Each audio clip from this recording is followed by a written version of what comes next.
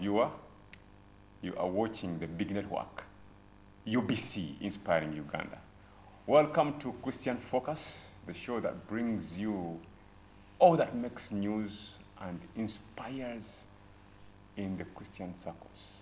My name is Prince Nick, and I hope you had a great Sunday, and of course, a great service in the morning, wherever you went for worship and praising.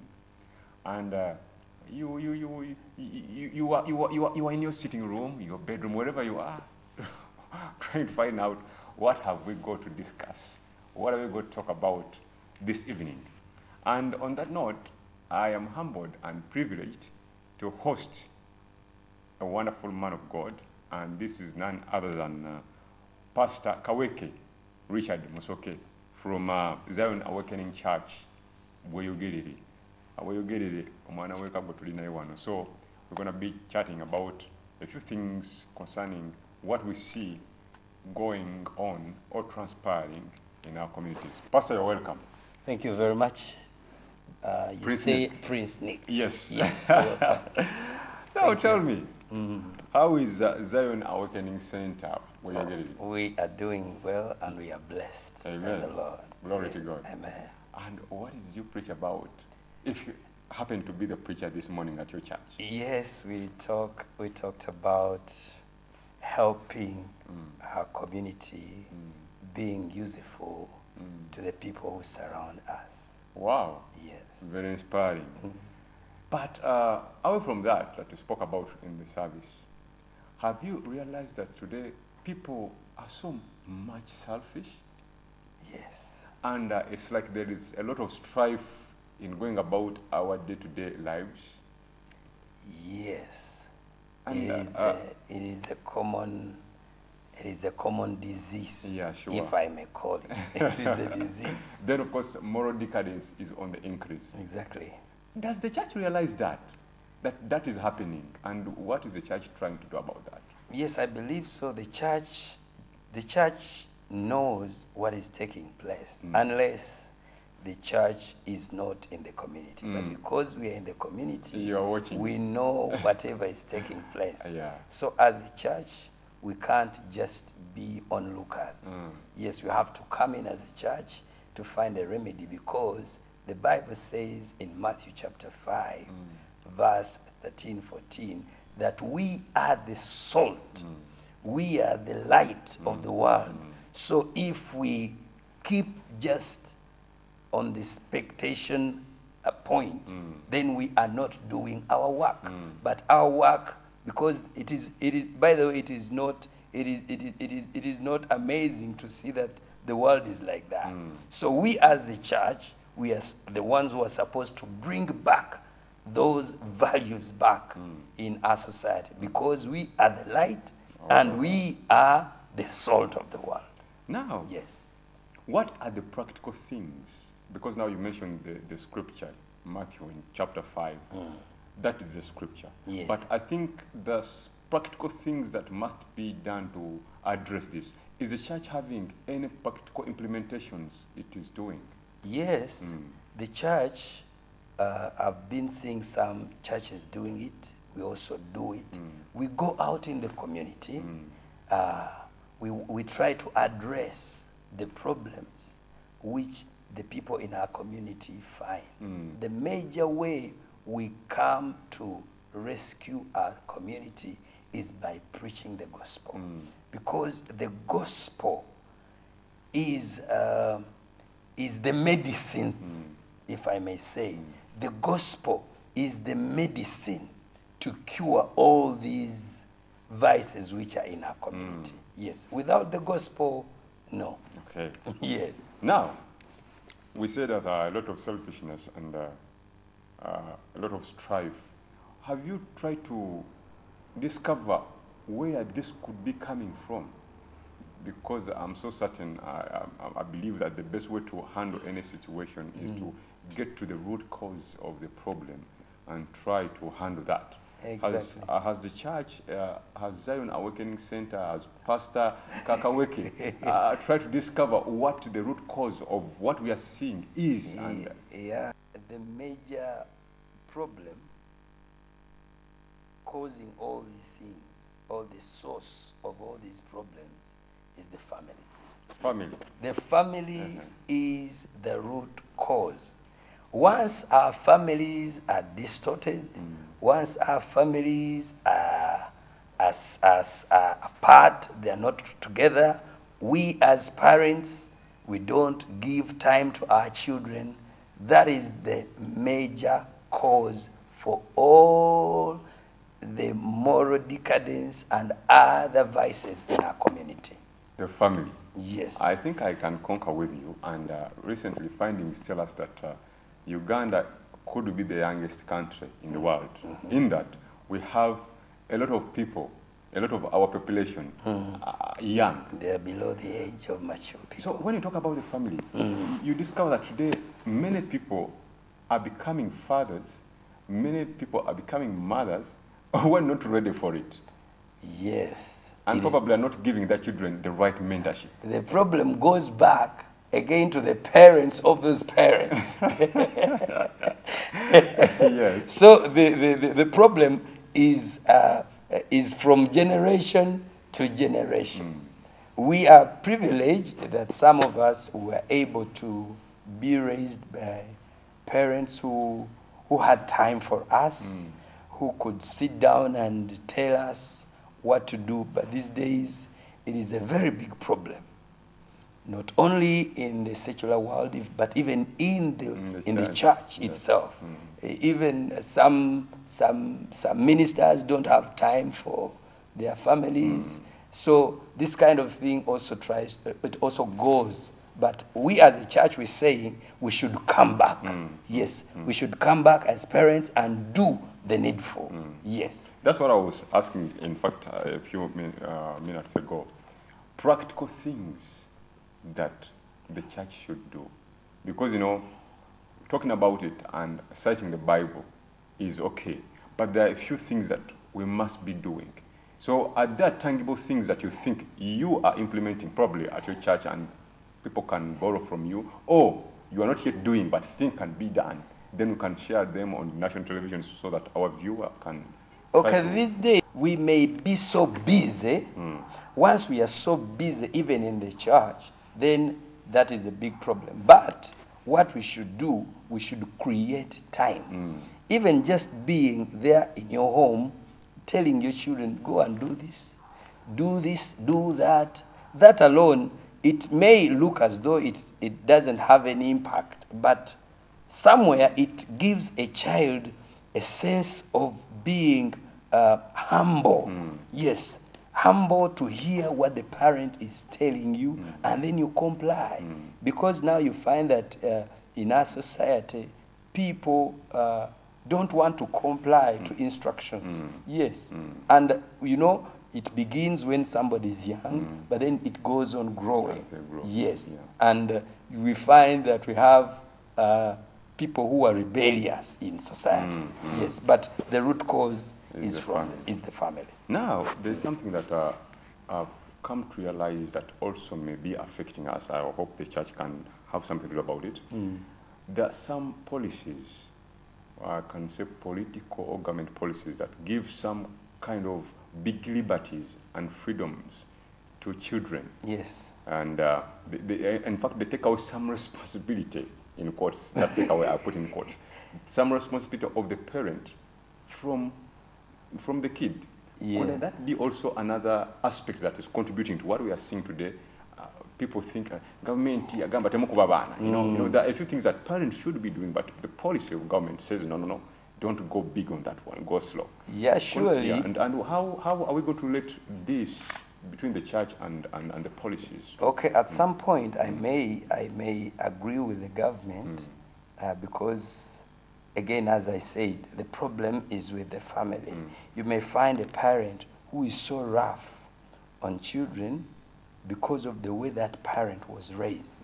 He grew up from a very cruel family, so because he was helpless those days, so now all the anger now is transferring it to his children. Yes. So if the government comes in at that point, I agree. But at the same time, you as a parent, These children are your letter. They are the letter which speaks a lot about you. What people can't read that is happening in your life, they will read from your children. So if your children are misbehaving in society, if your children cannot become responsible people, the blame comes back to you as a parent. So we as a church, we have to tell people we must give time to our families and instruct them in a godly manner, in a godly way. In that, because the Bible is very clear, we are not supposed to be so harsh on children, but at the same time, we don't have to hold them with gloves.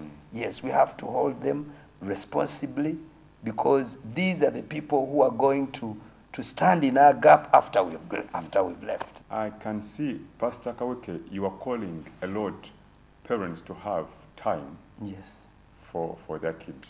I think that is the best way to go about it. However, there are people whose way of lifestyle may not actually allow them to have that time. Probably the kind of jobs they do won't allow them to have some time with their kids. Now, that's why now I think another person should come in. And now for your case, the church. For such situations, what are the practical things that should be put into place to help such children and their parents who cannot have time for each other? Okay, I believe that a parent like that one goes to work because of his children. Exactly. If the children were not there, could be he would remain home, relax, and so on. But because he or she has a responsibility, he has to wake up every time and go and hustle with life and get something to bring back home. But at the same time, I believe somewhere, somehow, I believe that person still can have time. But in the instance that that person has failed, the church is there. These people, because in churches we have people who can speak to children. We speak to children, especially in holidays. We speak to them. We tell them what they are supposed to do and what they are not supposed to do. So it would be a very great opportunity if parents can allow their children to go to church, especially if they have a good relationship with the leaders in the church, because you can easily call a pastor or an elder in the church, has my son arrived at church? What has happened? Such that this child is accountable when he goes back home. The parent will ask, what did you learn at church? And so on like that. But again, as a parent, I always urge parents, please create time. Parents, create time for your children. However busy you may be, you must create time, because a parent speaks to the heart of a child. That child may look as though he has not heard what you said, but at some point X in time, they reflect on they will reflect on what you told them. Yes. So a parent, however busy that parent must be or may be, he or she should have time for his or her child. Now, the family is about bringing up this kid and giving them fellowship and instruction and providing for them for the life needs that they may have, school fees. And but today, a lot of people are crying about poverty and are impoverished, and a few things that actually make them a parent to their kids, they're not able to have them. How is the church coming into this picture? We teach people the principles that God has put in place. And if somebody can follow these principles, because poverty is not our portion as children of God. Exactly. It isn't. Poverty is not our portion. Poverty is like a stranger. A stranger who could be somebody was passing by and then rammed into your house. So that is how poverty, that's how I treat poverty. Poverty is not our portion. Poverty is a stranger. So if a stranger comes, he should not be there permanently. It may be for some time, but as a child of God, you must dip yourself in the Word of God to find out these principles which can take you out of poverty. Because, in fact, much of the problems we are facing in our country or in our society, the root cause also, part of it is poverty. Yes, poverty is taking up a very big role to damage our society. But in the Bible, there are principles which we teach people, like working. Working is a blessing. Working is a blessing. So in a family, we always tell parents and we tell young people, you must work, because work is a blessing. Work is ministry. Yes, you cannot do ministry when you're not working. Yes, it is very, very important. Wow. Yes. And there's something that I would love to ask you. You have taught the principle, fantastic. And the government has come up with a few projects, if I may call them, to help address especially this problem we're talking about, poverty. Bonaba Gagawale, wealth creation. And away from teaching the biblical principle, is the church also embracing such programs? And are you preparing the followers to implement projects that will help them come out of Yeah, poverty? now in church, what we're doing, we are organizing people, because a church is an organized entity. So in church, what we do, we try to make groups. We make groups. We have different associations, women association, youth associations, and so on, where youths come together, or parents come together, or women come together, because they have their own challenges. So they come together. So we encourage them to work in groups. And we have been inviting, we invite people whom God has blessed with wisdom to talk to our members in church. So I also want to encourage other pastors to do it, because, you know, if people get to hear from these people who have succeeded, I believe they also get a kind of challenge. They get a challenge such that they can also work on themselves, yes, to improve. Does this also imply to other areas of life, like now it has been poverty and successful families? Did you get successful parents to come and talk to other parents that you think need that kind of wisdom to get to them? Yes, we have. Okay, what we usually do, we have marriage seminars where we bring people who can speak to married people, to couples, yes, to instruct them in the Word of God, how to go about with their families. So we do that. We do that in church. Wow. Because without that, as you said, what is happening in the secular world, even in church, we have young parents. Of course. Yes, some of them came to church when they're orphans, but now they've grown up. They are ready for marriage. So we have to prepare them. Yes, we have singers in families. Wow, you mentioned singer. I love that. Yes. We have singers in the families, I mean in churches. Yes. So they can speak to these people. Wow. Today we have a lot of exposure to the media. And I've seen, especially the secular media, highlight a few values that probably are not so family-based and family-oriented and wouldn't promote the kind of values we are talking about. So I was going to ask now, how do you help such a situation? Because even your church members are exposed to such media. Exactly. Yes. Yeah, we have forums where we invite these young people. Yes. We speak to them. We call a spade and a knife a knife. Yes. Though we can't do that or in an open place, but there is a time when we say that now this is time to hit the nail on the head. I love this. Yes. Yes. Now, our time is actually running out, but from what we've just spoken about, I know someone watching us from that end is identifying with what we're speaking about. And I believe at such a moment, a word of prayer would be very appropriate. Wonderful. To collect our thoughts and also get ourselves before God to ask Him to come and intervene in the kind of situation we mentioned. So I would request Pastor Kaweke, Richard Moses, to actually pray for our viewer and put them in the hands of God. I want us to pray, and I believe that God answers prayers. We want to pray for families and people who are struggling outside there.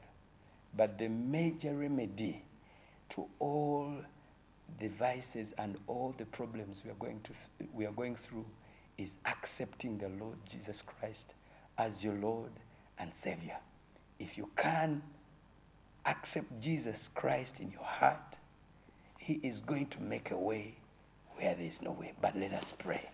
Father, in the name of Jesus, I want to thank you for our viewers. I want to thank you for that man, for that woman, for that young boy, young girl who is struggling in life. I pray, Lord, that by your Spirit, Lord, touch the life of that young man. Touch the life of that young woman. Help those families which are struggling. Help that young man who is finding life very difficult, especially those people who feel that they are at the end of the world. They feel they even want to commit suicide. I refuse that demon of suicide. I break it in the name of Jesus. Father, I speak life. I speak success. I speak deliverance in the lives of your people, that they will rejoice in you forever. In Jesus' name I pray. Amen. Amen. Thank you very much, Pastor. You're welcome. Okay. You're welcome. Uncle Nick, and may God bless you too. God bless you too. Amen. Yes. Amen. I hope you had a great time with myself and Pastor Kaweke, and I believe you identify with what we had to talk about this evening. That prayer takes us to the right place, and I believe God will intervene and make things better. From me, Prince Nick, my producer, Mr. Owino, and the entire production crew, and UBC, we wish you a good evening and have a nice week. God bless you. God bless you.